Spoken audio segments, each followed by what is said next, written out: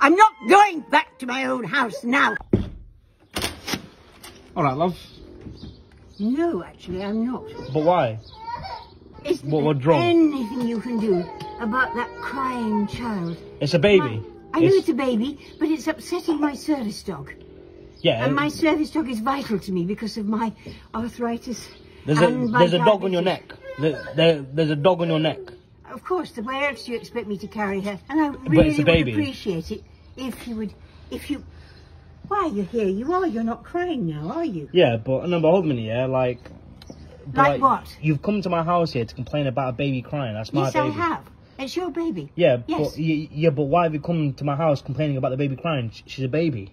I know she's a baby, but babies don't have to scream and cry all the time. But how am I supposed to tell her, oh, baby, stop crying? No, it doesn't work like that. Well, how am I supposed to tell my dog how you don't need to get nervous because the baby next door is crying? All right, so could you not move her into a room that doesn't adjoin my bedroom? The baby is a human, okay, and that's a dog.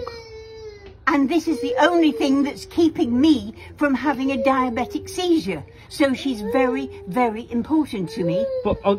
and could you not a baby is a baby. What? You want to put the baby in the bush?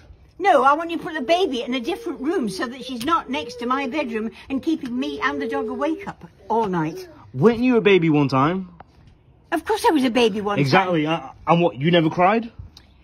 My dog needs to be taken into consideration as well, because if she's kept awake, she can't look after me the way she's supposed to. She is a baby. I know she's a baby. She's not even one yet. I know she's not even one yet. But what I'm not telling you not to stop the baby crying, but to put her into a room that doesn't adjoin with my bedroom. That's her bedroom. That's her bedroom. Well, then move it to the other side.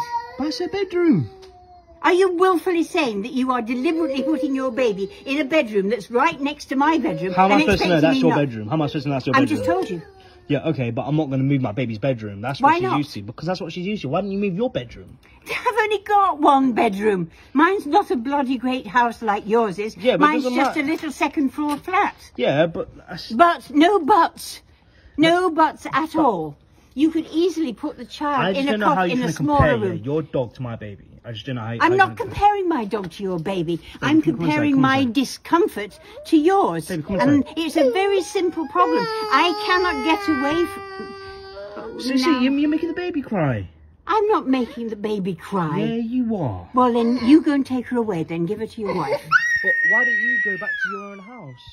Instead of complaining. It's all right, sweetie. No. See, your dog's... Listen, yeah, you've done more than enough here, yeah? Go back to your own house now. I'm not going back to my own house now. I'm asking you a very simple question. Put your child in somewhere else. I'm not going to do that, all right? Baby, come inside. I'm not going to do that. I'm not going to do that. Go. I'm not going to do that. Oh, all right. That's assault. That's abuse. I've got it on camera. No, you don't. I just want you to consider the fact that nobody else is interested in your baby except you.